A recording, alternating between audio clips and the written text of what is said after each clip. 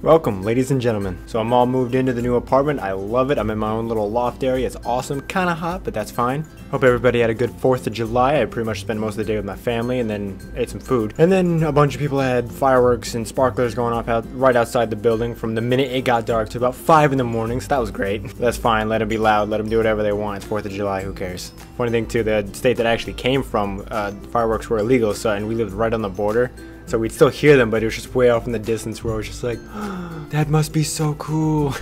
Even right now, there are people lighting fires, like sparklers and stuff outside. And I'm in here talking to myself. So in terms of videos for the channel, I've got a lot of games lined up that I know I'll enjoy, but I don't know, they're kind of irrelevant games. Still got the room to finish up that series.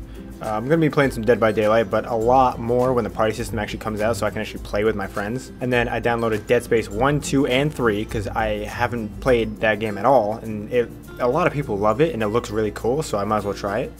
Even though it was made a million years ago.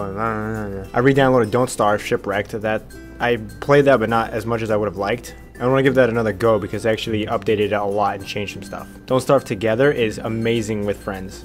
So if you add Shipwrecked with it, kind of a short video, but it was just an update and I just wanted to get things done and actually go grab some food because I'm starving. I'm gonna grab some Five Guys, sponsor, and I've only actually had Five Guys one other time. It was like 4 days ago and it was the best thing in the world. The burgers are amazing. Now I know why everybody freaks out. The fries, the burgers, oh my gosh. So anyway, that's an update of what I've been up to and what I'm going to do. So thank you for watching my videos. I'm glad that you guys actually enjoy them. You've been giving me a lot of nice comments and I appreciate that, and I'm glad that I can entertain. So thank you for watching and have a good one.